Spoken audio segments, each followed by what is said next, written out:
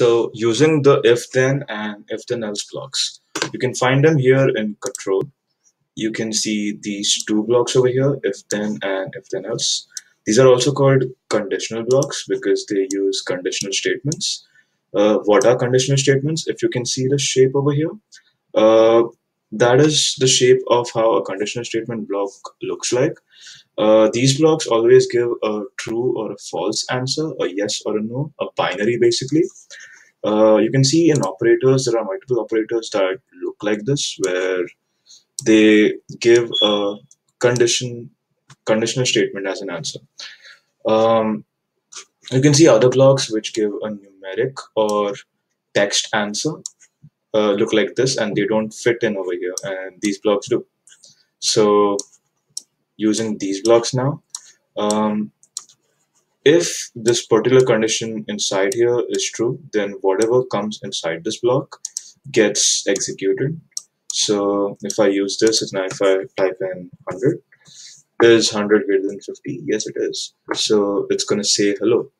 And when I execute this, it says hello. If I change this to 25 now, it does nothing because the statement is not true. You have this block right here, which is an extension of that, where if the statement is true, then execute whatever is inside here, else execute whatever is inside here. So we'll use a simple example here where I'm going to use a block to check if something is greater than 50. I'll use the ask block to ask for number.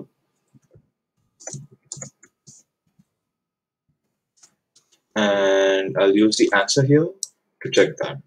So if the answer is greater than 50, then it's greater than 50.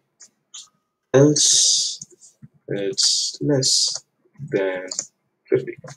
So when I run this, it's going to ask me a number. I'm going to say 67 and it's greater than 50.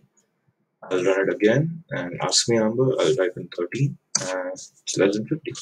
That's how if then else works. Now, if I want to add another condition, I can do that by just adding in another if block inside here. And I'm going to add another condition here. If the answer is greater than 50 and if the answer is less than 100. And I'm going to make it say it's greater than 50 and less than 100. So what happens now is it's going to check this if condition, and then if this is true, it comes inside here and checks this if condition, and if this is true, then it executes this. Inserting if condition inside another if condition is called nesting, and that's why this is called a nested if then else loop. So I'm going to ask this, and I'm going to put in a number, say 75, which is greater than 50 and less than 100.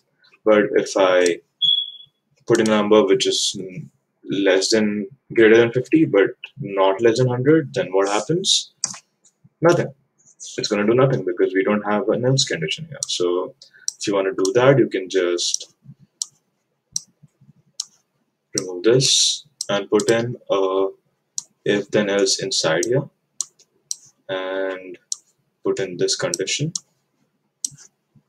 and I'm just going to duplicate this and put this here and make this greater.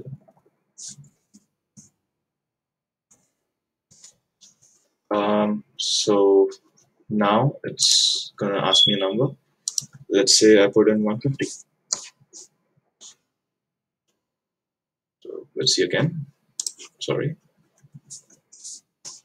Yeah, it's greater than 50 and it's greater than 100. You can also flip this around where you put this below and put this above, but you just have to change the condition here and make this the answer greater than 100. So now when I do this, it's going to make it, and I put in say 78, it's going to say greater than 50 and less than 100. That's because we properly changed this condition. If I kept it like this, then and I put in 167, it's going to say the opposites.